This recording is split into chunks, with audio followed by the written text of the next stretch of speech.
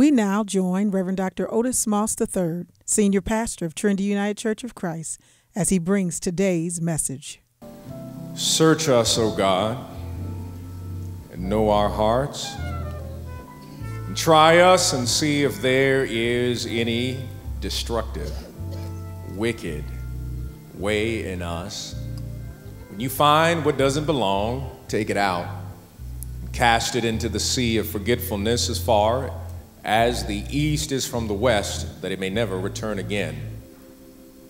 I thank you, O God, for the privilege to stand behind this sacred desk. I am intimately aware that I am not worthy to preach your word, but I am grateful and that I can stand behind this desk this day. So I simply ask that you would send the angel by the name of grace and the angel by the name of mercy, that grace and mercy may flank this pulpit. Let the words of my mouth and the meditation of my heart be acceptable in thy sight. O Lord, you are my strength, and without a doubt, you are my Redeemer. Holy Spirit, do thy will, Holy Spirit. In the mighty and magnificent, awesome, majestic, powerful, and saving name of Jesus, who is the Christ, we pray. And the people of God who love God may say, Amen. Amen. If you have your Bibles with you, I would invite you at this moment to turn with me to the Gospel according to John, chapter 15. The Gospel according to John. It is also printed in your bulletin, but I can tell you that anytime you want to find Scripture, you can certainly find it in the Bible. Amen. The Gospel according to John, beginning with verse 9. I'm going to bring together, where it's the NIV reading, but there'll be portions of the New Revised Standard and the Contemporary English Version that I will interweave as we read, just for greater context for our hearing on this day. And it reads as follows, coming from the Gospel according to John, chapter 15, beginning with verse 9. And it reads as follows: As the Father has loved me, so have I loved you. Now remain in my love. Another translation is now abide in my love. Or another translation is now dwell in my love. If you keep my commands, if you keep my directives, if you do what I'm telling you, another translation, you will remain in my love, just as I have kept my Father's commands and remain in my Father's love. I have told you this so that my joy may be in you, and that your joy may be complete. My command is this: love each other. My command is this: love each other. Love each other as I have loved you. Greater love has no one than this, to lay down one's life for one's friends. You are my friends if you do what I command. I no longer call you servants, because a servant does not know his master's business. Instead, I have called you friends. For everything that I learned from my Father, I have made known to you. You did not choose me, but I chose you and appointed you so that you might go and bear fruit that will last, so that whatever you ask in my name, the Father will give you. This is my command: love each other. This is my command. You are my friends. You are my friends You are my friends. You are my friends. Love each other, for you are my friends. May the Lord add a blessing to the reading and hearing of God's holy word. You may be seated in the presence of the Most High God. We began a new series last week focused on the character of Christ. We had been in a series prior to that entitled, I Believe I'm Being Called to Something, looking at purpose, looking at your calling, looking at what God is directing you to do, and to how do you discern that call, whatever it may be. We continue this series on the character of Christ because it is connected to the previous series, because if you are to truly understand your purpose in God, you need to understand the character of God. And we want to deal with this little subheading here today, the subheading of being a friend of God or friend of God. If you could turn to your neighbor at this time and look at your neighbor, don't look at me, look at your neighbor. It is so funny how people all of a sudden just freeze up when I say that. Start trying to act like they're writing stuff down and everything else. And if you could look at your neighbor and just say, neighbor, oh neighbor, I want you to know, you are looking at one who is a friend of God. Now turn to your other neighbor, maybe the same one, I'm not sure. It goes for Hope College up there. Find a neighbor, find a neighbor. Y'all got one? Y'all, you good? You good? Okay, all right. You got a neighbor.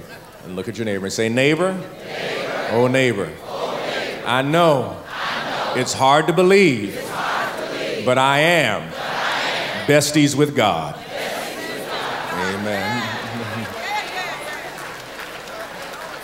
Being a friend of God, the character of Christ. There was a writer, poet, and songwriter by the name of James Rowe. He migrated from England to the United States at the turn of the century. And I believe it was in 1912 when he penned a particular hymn that has become a part of the hymnal or the standard Christian canon. Much of the hymns that is in the hymnal and those that we grew up with, much of them are poetry that just happens to be placed to music. And when you listen to the poetry, the depth of it, it has theology that helps us understand through imagery our relationship to God. And James Rowe wrote this poem that was placed to music that many of you are familiar with, especially those who grew up in a church that had one of them red hymnals. You know exactly what I'm talking about. And the song goes this way, and if you know it, you are more than welcome to join in. I was sinking deep in sin, far from the peaceful shore, very deeply stained within, sinking to rise no more. But Master of the sea heard my despairing cry, from the waters lifted, now safe am I. Love, come on, love, lift. When? Love lifted me. Now the power of this idea of love, that love is the foundation of the gospel, the center of our faith, the basis of our living, the centerpiece of our doctrine. All apologetics, hermeneutics, homiletics must be informed by love, shaped by love, defined by love, and spoken with an articulation motivated by love. Love is the Alpha and Omega for our understanding and an encounter with God. Love, even, Dr. Brown, has the power to change your breath and rework the power of your lungs. That literally you will breathe differently when you know you're in love. One of the great, and probably I would argue one of the greatest saxophonists to ever live is a person by the name of John Coltrane. John Coltrane from North Carolina, High Point to be exact. When Coltrane began his musical career, it was noticed that there was nothing that Coltrane did that was remarkable. Musicians would hear him and say he knows the notes, he knows the chords, but there was nothing to indicate that he would be a musical genius because everything he did was mediocre. But several years later, people who had heard him early on said something happened to Coltrane, that there was a brilliance in the way that he played, and they were trying to figure out what happened to him. In an interview, he said, well, once I fell in love with the music, and I realized that I was loved by God. I then realized and understood that the saxophone was a vessel for me to use to communicate God's love, because there are some things only a sound can communicate that words will never be able to communicate. And this is why John Coltrane eventually wrote Love Supreme, attempting to be able to communicate sonically the love that God has for God's people. And when we examine this particular scripture, this word that we have here, one could frame this as the farewell message of Christ, that he is on his way to Calvary. He is going to die and to ascend to be with the Father. He speaks with imagery and passion before the disciples. The Gospel of John frames the speech for those who are learning about Christ as an evangelist communicating to those who are not quite sure that Jesus is Christ. He uses deliberate and repetitive language to drive home the character of who Christ is. John speaks with the language of love and action. It says here in the scripture, if you read chapter 15, he says, if you love me, you will obey my commands. He speaks also that at one point he will leave, but he will not leave you comfortless, that he will leave a counselor, a Holy Spirit that will be with you. The image that he speaks of is an image of vines and branches, and saying, Joy, that you've got to stay connected if you want to be fed by me and if you want to produce fruit. He gives the greatest directive when you move down to the verse in verse 9. From verse 9 through 17, he speaks with gentle authority of Christ's character. As the Father loved me, I too love you. If you remain in me, if you abide, if you dwell in me, if you immerse yourself, if you are enveloped, if you are saturated with my love, you will be connected to me. But he says, if you keep my commandments, and please do not get confused here, this is not the memory of certain words that you spout because you have memorized them. This means that when you keep the commandments, that literally your actions demonstrate your connectivity to God. So it's not what you say, it is what you do. In other words, that your actions actually will be the only Bible that someone will ever read. And so how we live and how we act is how we open up Scripture to someone. You can quote Scripture all day, but no one will get a connection to God until they see you moving and acting with love. Then people will have connectivity to God. It's not what you say, it's what you do. As one old preacher says it, he says, you should learn how to preach a sermon and use words sometimes. That it should be in your activity. And these actions are your scripture. And he says that I say this to you so that your joy may be complete, because I want you to have my joy in you. And this joy that he speaks of is not happiness, because that is momentary, that is temporary, that is temporal. But joy is that which is internal and also eternal. It is a deep wonder and satisfaction and peace at the same time, that literally, as Brother Baskerville says, that you can have storms raging around you, but you've got peace inside because of your connectivity to Christ. When you are connected with God in this kind of love. Yes, he speaks of this, but he leads us to simply what he wants us to know in this farewell speech. He says this. He says something so simple but so profound, Monica. He says, love each other. But he does not say love each other utilizing the Greek term known as eros, where we get the word erotic. This is not erotic love. He does not use the term philia, where we get the term familiar, or the love that you have for your children and for your family. He uses the term known as agape. That is God's love. That is love that demands respect and compassion, forgiveness and patience and grace and mercy, all connected together. He says, love each other.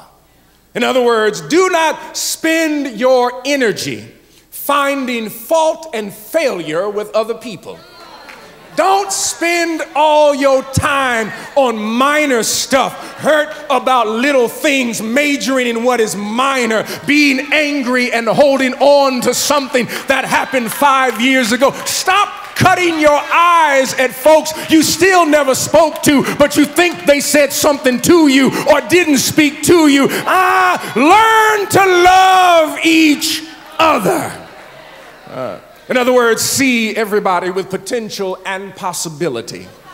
That even if they have not reached their possibility, see the potential that they have inside of them. In other words, live love, act love, and be love. It shall be difficult, but for those who have been damaged by life, it's difficult to understand what love is all about. It is that great writer by the name of Elie Wiesel who says that the opposite of love is not hate.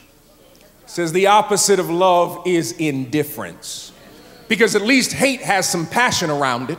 You even mad when you hate something, you mad that the person is doing whatever.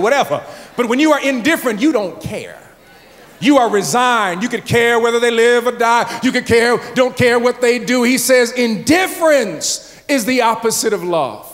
Because it has no energy, it has no passion around it. And unfortunately, we do not know love, for we have been damaged by life. And we must learn to love. And he is speaking, saying to us, love each other. But that is not the key phrase that I want to draw your attention to lift up to you so that you may get something unique. I hope today he says something that boggles my mind. The key in this text is that he says this. He says that sets our hearts on fire and ignites something in Jesus. He says, you are my friends. When you follow my commands, I call you my friends. And one must understand this is the Greco-Roman world. And when you say that you are a friend in the Roman world, it means that you are a confidant. You are part of the inner circle. And when you say that you are a friend of the general, you are a friend of the senator, you are a friend of Caesar, it means that when you come into a room, people don't see you, they see the person that you are friends with, that you are connected to that individual. But this is bothersome to me. He says, I call you friends. Why do you call us your friend? It doesn't make any sense to me. It bothers me, actually. It's something about it doesn't sit with me. Why would you want to call me your friend? Why would you want to call us your friend? Because we have not always been a good friend to you, Jesus. We have not been a good friend to God. Me, a friend. How could we? We are the ones who've broken trust with you too many times. How often have we turned our backs on you and yelled and cursed in anger at people who have been created in your image? How often is it I thought we were hurting you when we said we would no longer come to church because we're mad at you or mad at somebody you created? We have not been good friends to you, but God says that you are my friend. Now, friends, according to my own definition, is ride or die. But the way we roll with God, we want to lift, but we don't want to die. We want God to be like a divine Uber, take us where we need to go, but we don't want to ride with God permanently. Something is wrong. God, why are you calling us your friend? Because we have not been good friends to you. We have a problem because when you have a friend, you will communicate with your friend. When you got a friend, you'll call your friend just to check in on them. When you have a friend, you are concerned about their well-being. We have not been good friends to God. But God says, you're my friend. Even though you've turned your back on me, now don't get all holy on me today. Try to act like you are Madam and Mr. Holy, that you have been the perfect person in your relationship with God. But truth be told, you have been consistently inconsistent when it comes to your relationship with God. You have not prayed every single day over your life. You have not been one studying scripture from the moment you were born. No. There have been moments when you have been upset with God. There have been moments when you strayed from God. There have been moments when you claimed victory for yourself, but you knew it was God who did it in the first place. There were even times where you didn't even know how to say thank you for what God did for you. Some of you woke up today and just put on your clothes, got in your car, made your way over to church and didn't say thank you, Jesus. And I don't know about you, but I'm grateful unto God that even though I am not the best friend to God, God has been a mighty good friend to me. And I'm not sure if there's anyone in here that can say, God, I thank you that you've been a good friend to me, even though I have not been a good friend to you.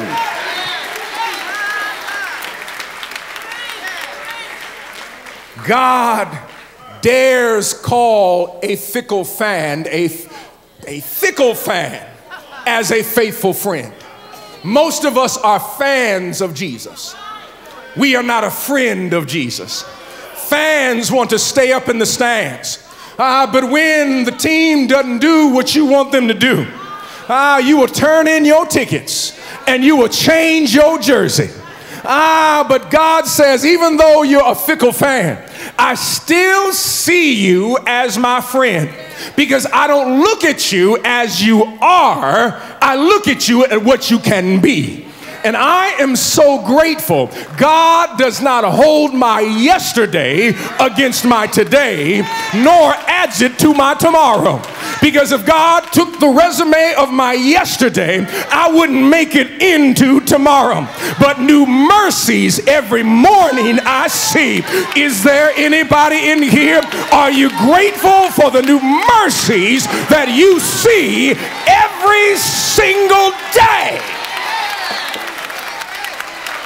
God dares call a fickle fan as a faithful friend. He says, you are my friend. You are my friend. And there are two things within the text that are connected to each other: to love each other and that you are my friends. If you follow my commands, if you are to live out the directives, if you saturate yourself and dwell in me. And in order to do this, we must simply that you must understand this principle, that we must learn to love again as God's friend. It is scripture. It is Paul who says, love is patient, love is kind, love does not keep a record of wrong. Love does not brag. Love is not insecure. Love is not happy with injustice. Love celebrates truth. Love endures all things. Love hopes all things. Love never fails. And even if you got faith and you got hope, the greatest of these is love. My father says it this way: sometimes your faith will go to sleep, and sometimes hope cannot be found, but love is eternal, and love will hold you till you get your faith back. Love will keep you till you find your hope once again. Because the love of God, the love that God has for us, is simply this: that love is not codependent. Love is not manipulative. Love is not forced. Love is not accepting disrespect. Love is not being absorbed into somebody else. Love is not hiding your light. Love is not dimming your light. Love is not tolerance. Love is simply this: love is learning how to argue but still respecting the person you're arguing with. Love is having power but refusing to use the power that you have. Just as when Jesus was on the cross, he had all power, but he did not come down from the cross because he had power, but he refused to use it. Because real love is the restraint of power, not the using of power. Because in America, we are always focused on using power. Because when you're already insecure about who you are, you've got to use a limited vocabulary to convince yourself and everybody else that you're really a big man, even though you're a small man in a big position, that you shouldn't be there in the first place. Sorry, I went off script, but something told me to say that. And so one must understand that love is not wrapped in all of this. Love is learning how to lower yourself, but never lowering your standards.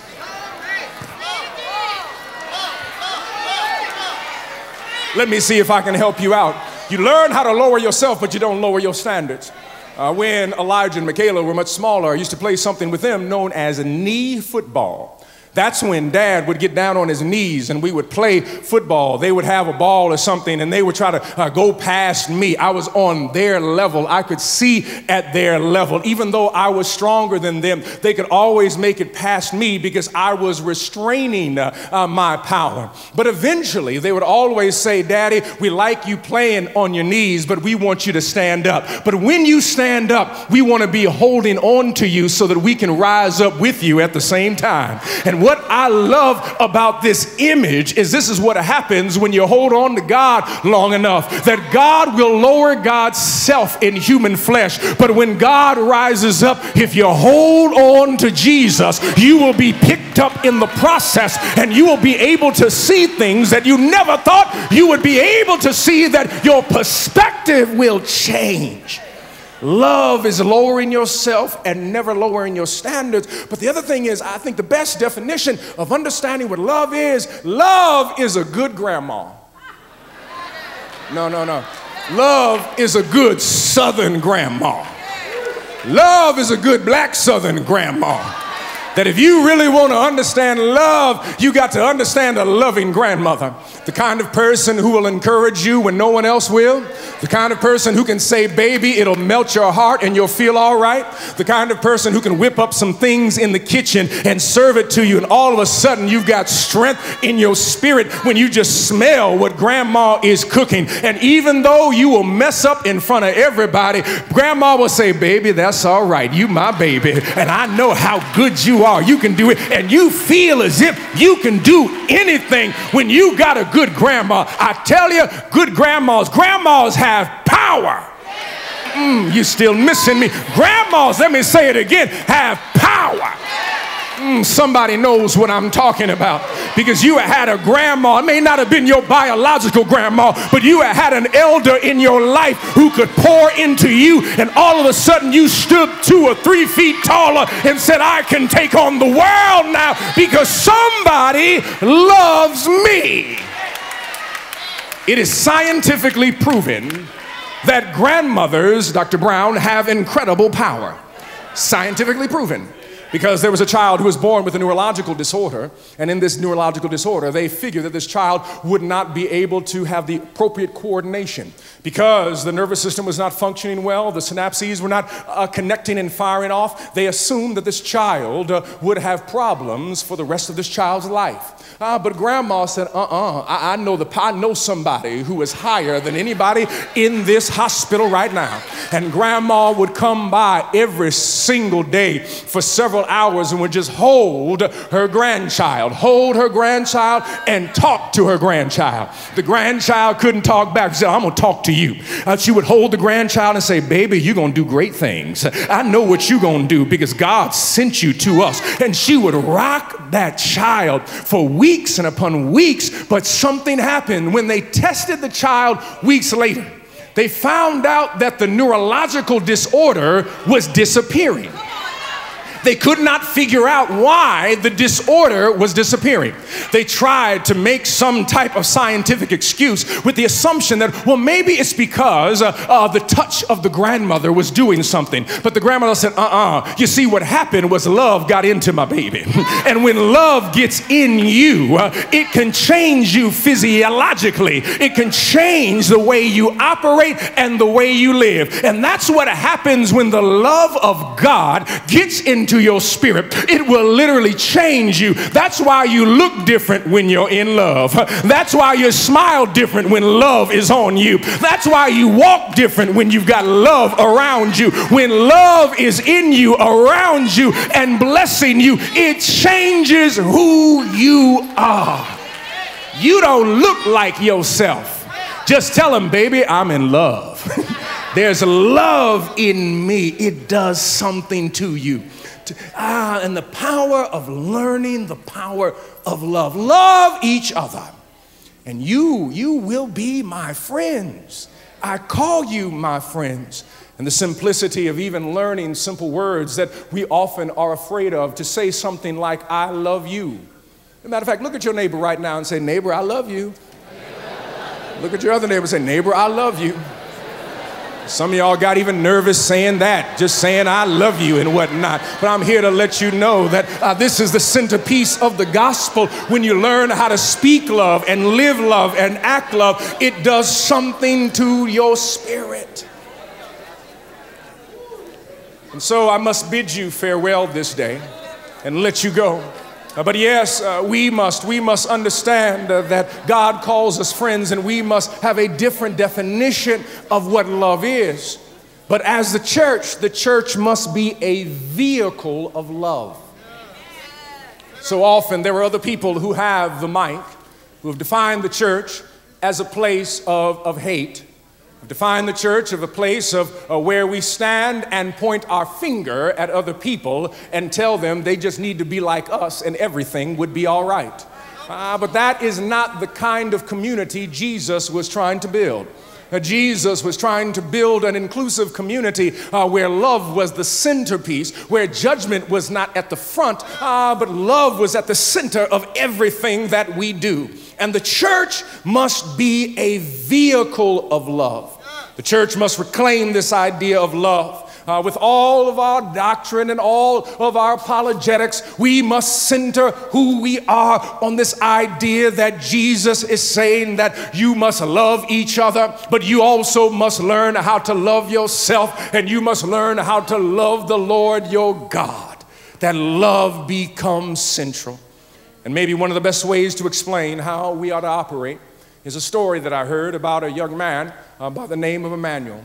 Emmanuel, I believe that when he was much younger, he was this athletic young man among all these 6th and 5th graders and whatnot in elementary school.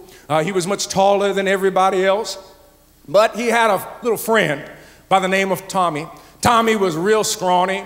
Tommy was completely uncoordinated. Nobody wanted to pick Tommy to play kickball, baseball, anything, or football, whatever. But it was Emmanuel who always made sure that Tommy's going to be on the team. Why? Because he's my friend.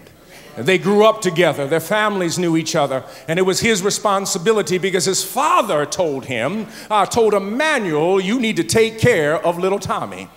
Even though he's not your blood relative, he's been chosen as a part of the family. And so it was Emmanuel who was always sticking up for Tommy. It was Emmanuel who was also even sticking up for other young people in the school. But eventually there were two other young people who transferred into this elementary school.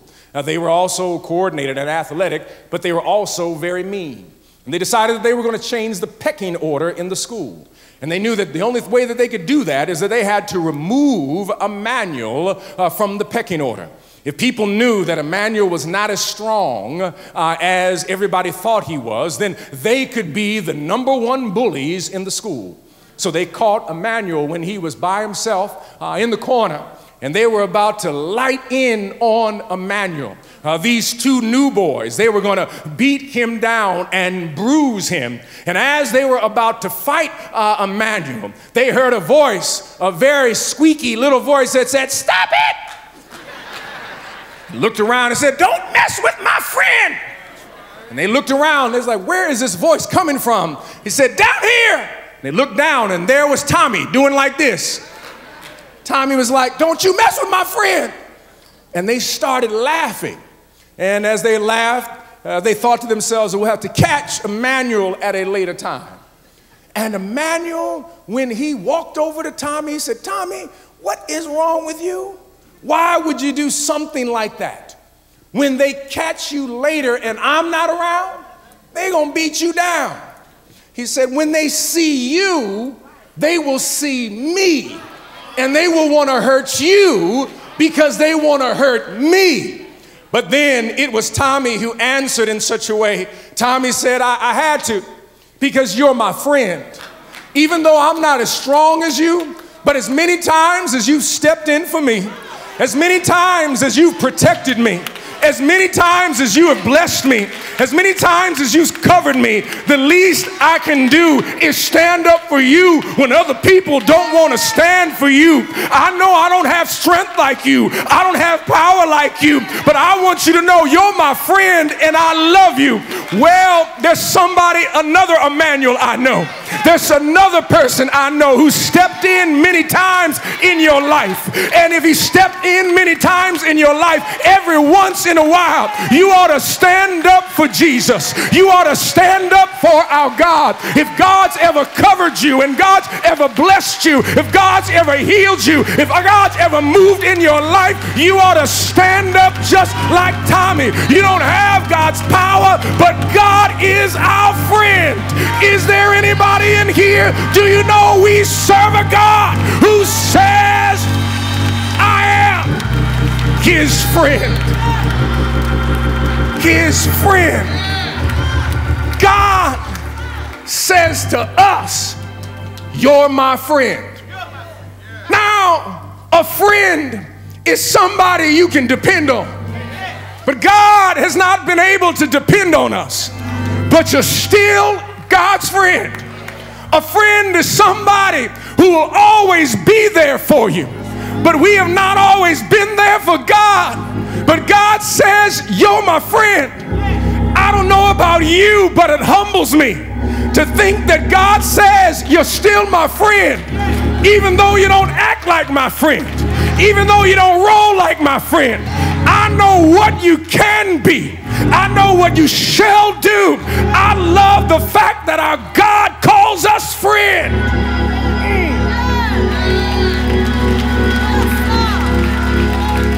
I am a friend of God. You are a friend of God. And if you're God's friend, then you should be unashamed and unapologetic to say, "That's my friend. I love the Lord because the Lord heard my cry. I love the Lord because he walks with me, talks with me, tells me I am his own." Is there anybody in here?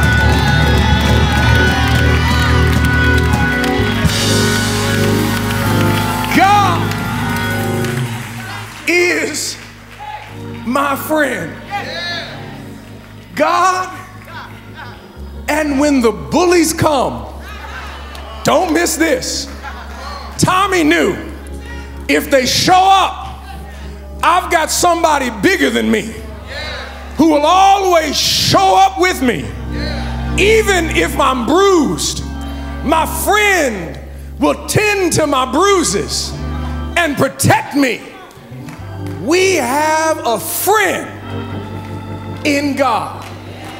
That God is our friend. I am a friend of God, and God is our friend. What a wonderful thing to know that you are a friend of God, that you are God's friend. Simple idea that Jesus says that I am a friend of God. He calls me friend. He calls you friend. He calls me friend. Not just servant, he says friend. You're part of the inner circle. I am a friend of God. I am a friend of God. I am a friend of God. If you're a friend of God, just sing with us. I am a friend of God. He calls me friend. I am a friend of God. I am a friend of God. I am a friend of God. I am a friend of God. He calls me friend. Say it again. I am a friend of God. It's that simple. I am a friend. That I am a friend of God. Now I need you to help us out. All right, balcony, you're gonna help us out. Okay. Now, main floor, you're not gonna sing. We're just gonna have the balcony. Balcony, come on, we're gonna need your help. It's real simple. I am a friend of God. I want you to sing and raise the roof up. All right, I want you to sing with some authority and power. Choir, don't help them out. We want to hear the balcony. So Brian, help out the balcony. We just balcony only. Sing it with some power. Yeah. Yeah.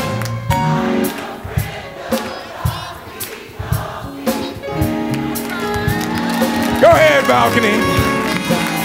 Now, everybody on the main floor, balcony, thank you. You blessed us. Now, main floor, y'all ready? Now, come on. Now, are y'all ready? Okay, we're gonna sing main floor, no choir, main floor, we're gonna sing. So we gotta sing. Now, the balcony did their thing. So now main floor, y'all gotta do your thing. You ready? Come on, Brian. Come on, main floor. Here we go. Here we go.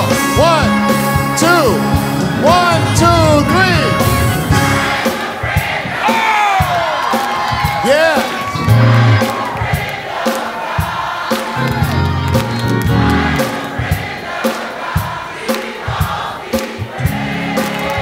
All right. Now, balcony, main floor. Now, choir, if they do a good job, go ahead and encourage everybody, all right? Because y'all are professionals and everything.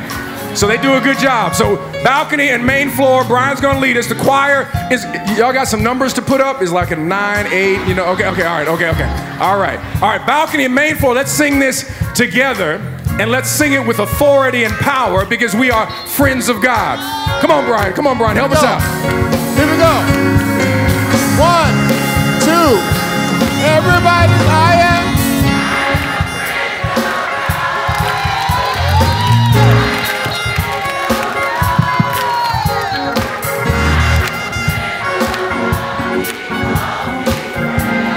Come on, everybody, I am a friend.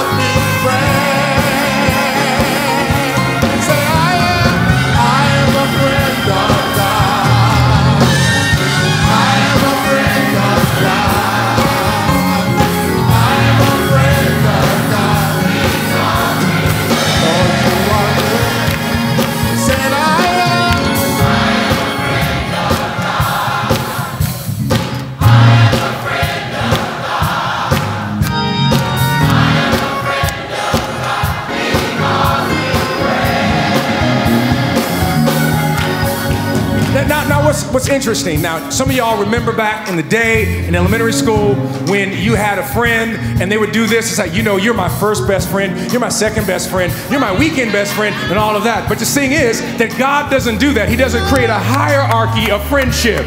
That we are all God's friend. We are all God's best friend. And God does not put us at a rectangular table. God puts us at a circular table where God is in the middle and we are all equally distant from God. And no one is above, no one is below, no one is in front, no one is behind. We are all God's friend. And I am a friend of God and you are a friend of God.